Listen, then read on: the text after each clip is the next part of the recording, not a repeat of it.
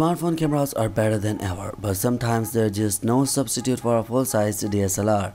Unfortunately, it seems that Huawei thinks so. A shot in the company's latest commercial for its new Nova 3 smartphone has been revealed by a behind-the-scenes photo to be a DSLR, not the smartphone as the ad alleges, spotted by Reddit user Abdullah Sab 3 by Android Police. As you can see about halfway through the ad, a bickering couple take a selfie together, apparently to show off how Huawei's AI and camera tech make it so that the woman doesn't need to put on makeup. But a since deleted Instagram picture posted by Sarah Elashmi, the actress in the scene, reveals that instead of a fun selfie from the Nova 3, the shot in question came from a DSLR, shot by a professional photographer. In fact, the Nova 3 doesn't seem in be the frame at all. In Huawei's defense, the ad never outright claims that the picture was shot on Nova 3, although one could argue that it was heavily implied. And as the Android Police points out that it is not exactly Huawei's first marketing mishap. The company was catched photoshopping away bezels on rendering for the P8, and it was found to have posted a shot that appeared to be from a P9 on its Google Plus page. That EXIF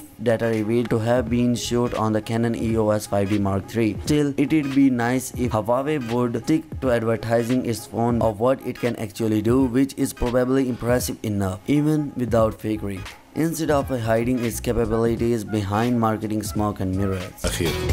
بعد الأكل طلعنا نغير، وطبعا سارة كانت آخر واحدة تنزل، فقلت لازم أطلع أتسلى عليها شوية. اليوم كان ظريف جدا،